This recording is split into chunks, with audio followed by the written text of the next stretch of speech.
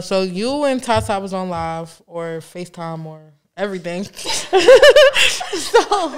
So that was the whole big thing when they was like, Murda B was mad saying like, you can't drop with Tata. What's up with the song with Tata? Are we getting that? Me and Tata? Yes, y'all getting that. Like, okay. About to shoot the trailer, the video, and all that. Okay, so it's already in the works. Yeah. Okay, so do you feel like it's certain people that you can't do a feature with, if anybody? That I can't do a feature with? I mean, I could, like, I'm not gonna lie, like, I could do what I want, but, like, as a sorts of, like, for respect, out of respect, like, yeah, certain people, like, I probably wouldn't do a song with. Okay. So what are your thoughts on 4-1 in general, though? 4-1 is tough. Okay. Like, all of them, I feel like it's tough.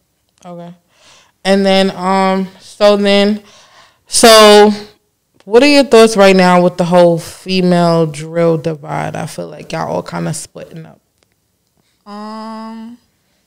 I feel like it's been split up just off the fact that like everybody's from different sides. Yeah. Does that mean yeah.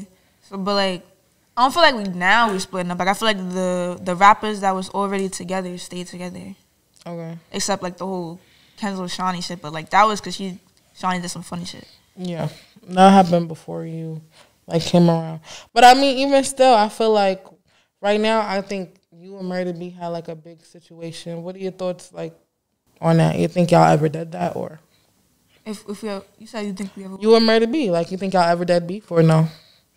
Oh, dead beef like beef. Yes, yes. I don't know. Like I feel like we don't even have a beef. Like it's just music like shit. Like, yeah, it's music shit, and it's like it's some behind the scenes shit, but it's more like I don't be thinking about her. I don't know if she be thinking about me.